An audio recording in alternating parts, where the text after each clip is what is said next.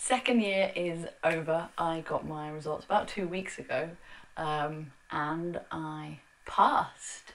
I kicked first year up the arse, and it feels so good.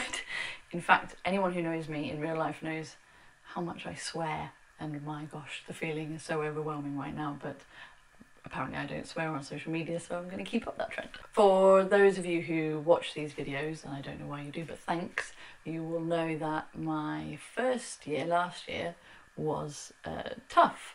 And thankfully this video is going to be slightly more upbeat than last year, because almost in complete contrast, second year has been so much fun and just brilliant from the get-go, really. In fact, I just finished watching a little bit of the video I made in October, where I was kind of cautiously saying, yeah, things are going all right, actually. And I could see that I was quite nervous about saying that, because I was kind of waiting for the moment that it would all just fall apart again. But it didn't. I ended up getting a first because I'm part-time. My modules are split up, so I finished 25%, the last 25% of first year this year, and I did half of my second year modules. So my overall average for those modules was a first, and I got first in 2 of my second year modules and a 2-1 in the other one. So I'm kind of hoping that that will pull me through into second year. But it's not all about grades. Easy for me to say that at this moment, but getting a first is wonderful, and I'd be lying if I said that wasn't my aim, mainly in order to do a PhD without having to do a master's. But it won't be the end of the world if I don't get a first. And it's certainly not my main motivation during the year. It's at the back of my mind, but it's not my sole focus. Anyway, so I'm going to tell you now about what I've learned this year. I guess that feels like that's become the traditional video that I make.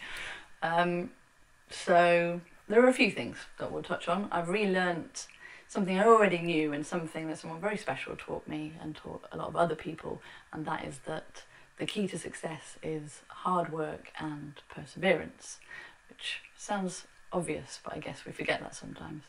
And looking back on this year, I would probably say that hard work is the easy part. It's the perseverance when things are looking pretty awful, and holding on to that hope that things will get better somehow, and that they will improve. And this year I have started to see personally that this crazy adventure is beginning to pay off, which is very exciting. The biggest lesson I think I've learned this year is that I don't have to go into academia. I still want to do a PhD, and I've met so many incredible people within and without academia that want to change it for the better, because it can quite often be a toxic environment. And they give me a lot of hope, and I want to be part of that change if I can as well. But I've also realised that there are so many other aspects of physics that I love, and not just academic physics, and that there are so many other routes I could take with this degree and still be hugely fulfilled. The other thing that I have learned is that it's okay not to know, and not just in terms of physics.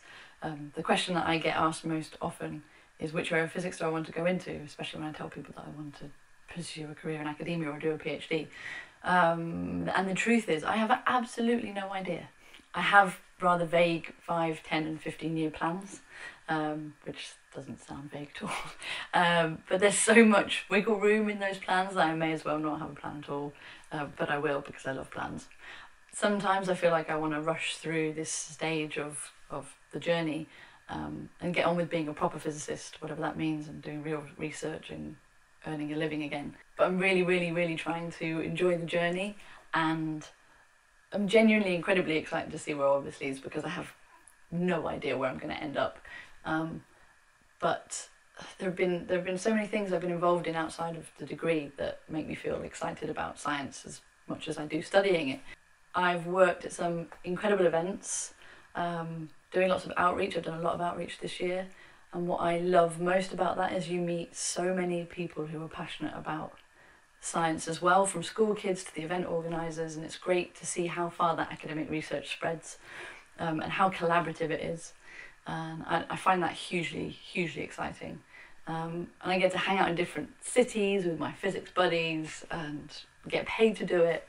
So, for example, this time last year I was at the Royal Society Summer Science Exhibition in London, and that was incredible. I mean, the weather was ridiculous. But that was so much fun, and I'm going to plug a video now, I made a video for the UON Physics channel that I'm really proud of, so I'll put it in a thing down there. I'd really like to keep doing more of that and honing my outreach skills, maybe even, I don't know, give a talk someday, who knows. But there we are, that was a very, very quick wrap up of my year. It's been so much fun, it's been really, really exciting. I have no idea where it's going to go, but right now I'm going to go and have a cup of tea and a scone. So, yeah. Bye.